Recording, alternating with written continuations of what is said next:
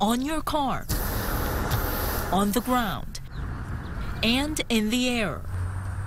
Nowadays, it's almost impossible to avoid oak pollen, especially if you have no choice but to spend some time outdoors every day. She loved to come to the parks 7 days a week. Many allergy sufferers told us they can't get relief from symptoms this year. So I got cortisone shots and steroids and try to make me better. According to Dr. Thomas Leith, a later than usual cedar season contributed to that. It didn't really get bad until January, early January.